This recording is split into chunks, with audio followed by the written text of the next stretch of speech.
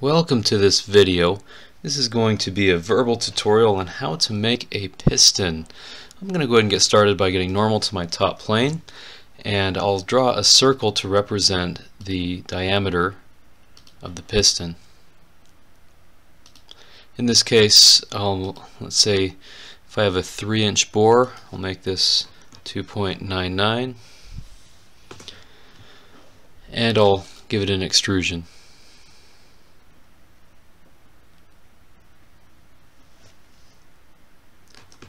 I'll give it a 3-inch extrusion. That's a bit tall. We'll go with a 2-inch extrusion. That's not too bad. And then I'll use an extruded cut to hollow out the inside of the piston. So I'll just get normal to the plane and sketch on this face. From here, I'll do a dimension to determine the thickness of the walls of the piston. And let's say I want them to be 0.45 inches thick. That's kind of thick. Let's go with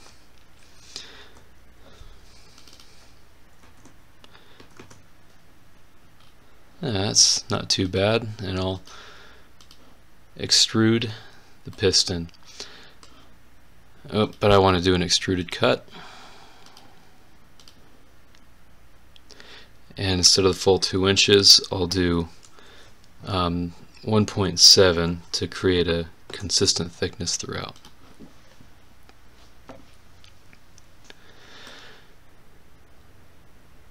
At this point, I will it can be handy to add some fillets here and on these faces to smooth things out, but since fillets can interfere with changes that you might need to make later on, I like to add fillets last. They can be temperamental sometimes.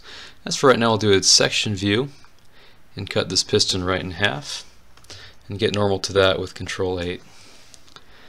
From here, I'll do a sketch on this plane, and I'll do a revolved cut for piston rings. So all I'll do right here is make a square. And how deep into the piston do I want these rings to go?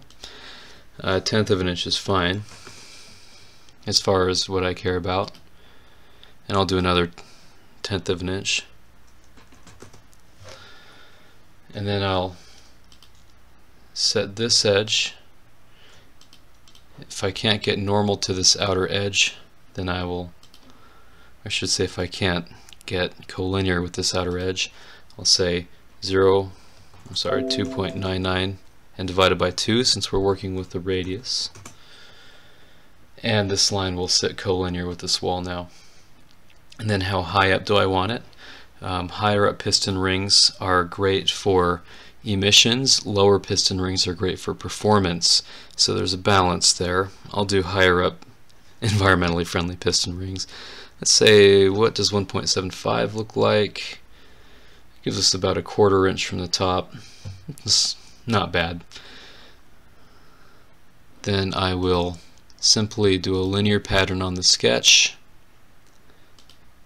Linear pattern, these components, and I'll do it in the y-axis, so I'll set this to 1.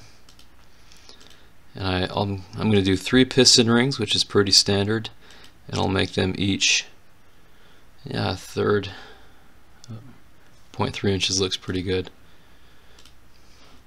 And then I'll just add a few dimensions to ensure that they're fully defined, even though we know what dimensions they are. There's what it is. So I'll make a relation between these 3 lines and say that they're collinear, and that should fully define the sketch. Okay, with this line I'll specify that as a revolved cut.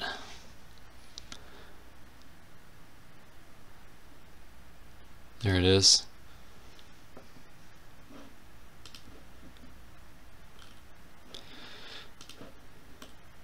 And I have places for piston rings to go. Now I'll add a hole for my wrist pin, and to do that I'll sketch on a plane Front plane looks good. And I'll choose a circle. And I'll make the center of that circle vertical with the origin. And I'll have this sit, say, 1/2 inch above the bottom. And I want this to be, say, 0.4 inches thick. Not bad. Features, extruded cut, through all on both sides, and cut. And there we have a part for the wrist pin. At this point, if you're dealing with tighter tolerances or whatever you're designing this for, you may want to make the bottom of the piston circular, and that way when it meets the crankshaft it can sit pretty tight on the top of the crankshaft and have a really nice fit. And that way you can minimize the length of your connecting rod as much as possible. So to do that, I'll do a 3-point arc and I'll connect it from one side to the other. This 3-point arc would be beneficial to match the radius that the crankshaft travels around for a nice tight fit. I'll simply do a line from here to here, and I'll just choose an arbitrary radius since I don't have an existing crankshaft or connecting rod. And 4 inches is way too tight for that, so I'll go 3.25. Oh, worse still, let's try 6 inch. That looks alright. And again, features, extruded cut, through all on both sides. And you have a circular bottom on the piston now. Finally, let's talk about the top of the piston. Let's say we want to add some squish area. There are 4 different ways that air travels in the combustion chamber. The first is squish, which is as the piston rises, there are some volumes that decrease faster than other volumes, and so it kind of squishes the air into a volume where you can get a really stratified mixture of air fuel right by the spark plug. So squish area is one. You have tumble, which is air moving this way like a tumble dryer. If you turn that tumble motion sideways, you have swirl, which is this way in the combustion chamber. And you have turbulence, which is normally you don't want turbulence on anything that flows, but it can be beneficial in a combustion chamber to help atomize the fuel. So I'm going to put some squish area, and that will help bring a lot of the air and fuel to the center of the piston for a very concentrated burn. I'm going to section view once again and get normal to that view and start sketching on that front plane. What I'm going to do is I'll put a 3-point arc on this edge if it will let me. I might have to dimension that.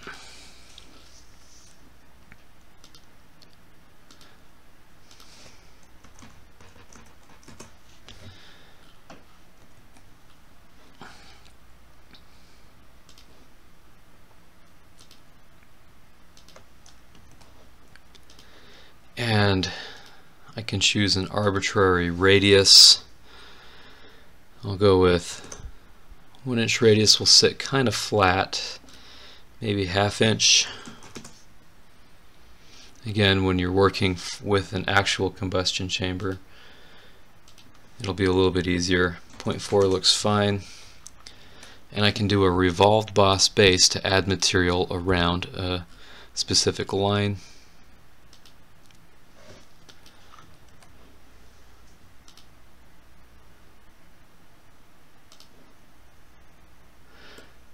And that will add, that's still a little bit flat, so I think what I'll do is go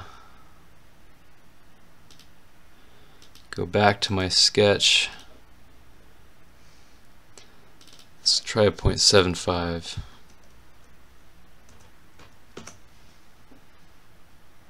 I should have said a 0.25. That's still tall. Just get it to how you want it. Rebuild. That's not a bad squish area there. And again, add fillets as you go. I like to do them at the end because they can be tricky when you change something and rebuild the part. You can have some extra supports inside the piston. That's not very common, especially on OE pistons, but some high performance have a support that goes through the middle, so I'll go ahead and build that. And what I'll do there is sketch on this face, and I'll make a rectangle.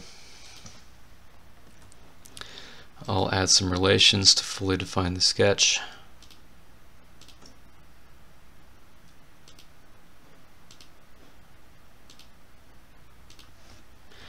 Inch looks good. Maybe an inch by 0.5. It's kind of thick. Again, I'm not designing this for a specific engine. If you've got a specific engine, be more exact with not besides eyeballing it. So I'll go 0.4 again. That looks good. And I'll extrude that.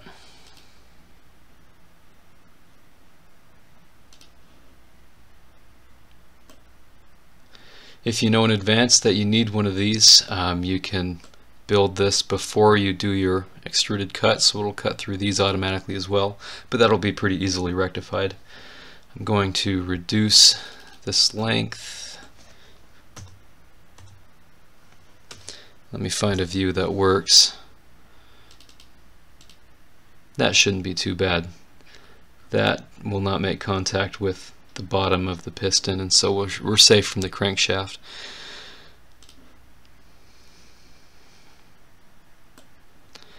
At this point I might want to round out these edges, so I will add a fillet.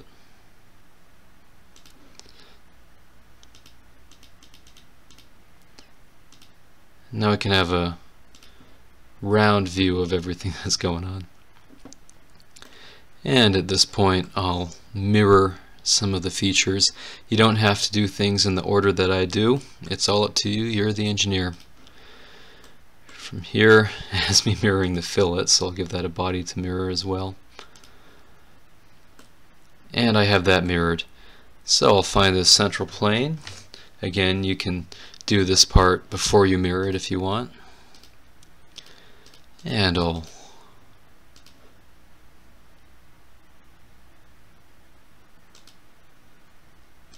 just recreate the extruded cut that I originally had.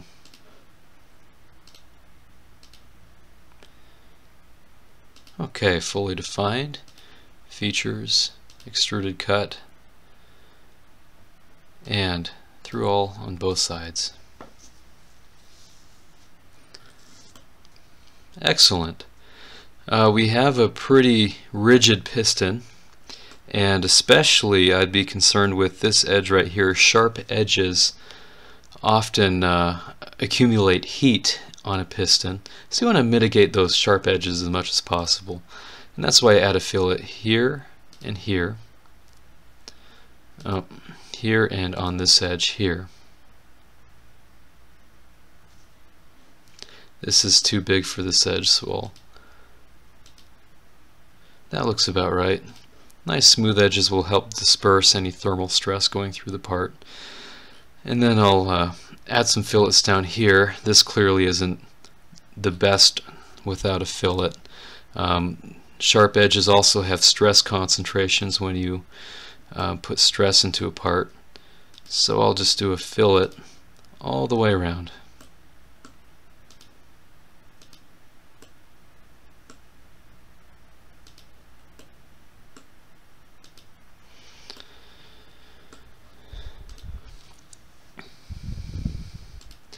I'll add another fillet around here.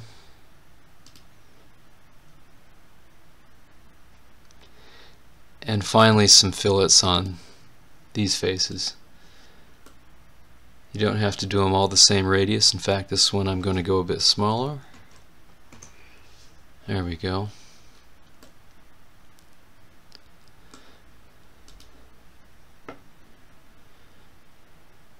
And there we have a basic piston. You can add some fillets for the piston rings too if you would like as well. This is as far as I'm going to take it. In fact, I don't know if I did this in the other video, the quiet one, but I will, just in case someone was wondering about this. You can put a pin in here to hold the wrist pin. There's several methods used, and I'll do a section view as an example. So our wrist pin would be going through here. What I'm going to do is sketch and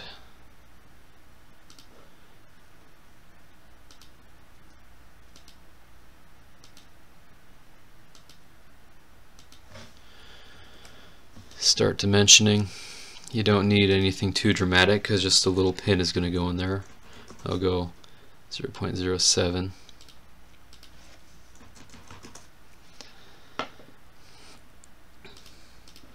Again, you're going to have to look for what kind of stresses you're dealing with and everything else so that you can know the appropriate measurements and tolerances to put on these things. From here, I can't get coincident to anything, so I'll use my smart dimension.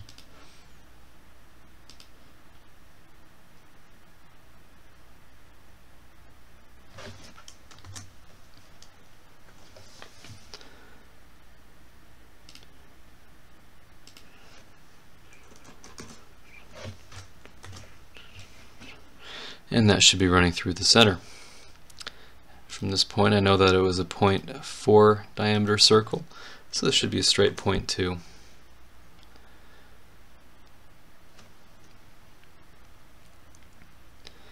Finally, I can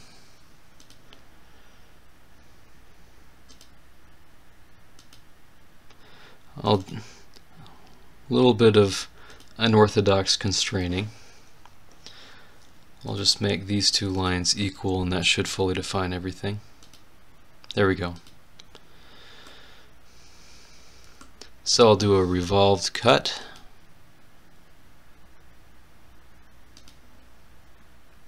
And I'll make this my center point, and that's how you can make a nice channel for a pin to go in that will hold in the wrist pin. Again, you can move this forward, backward, however you want, because you can design it for specifically what you want it for. This is just a general principle video on how to make a piston. Nothing too particular. I'll mirror these features across the front plane.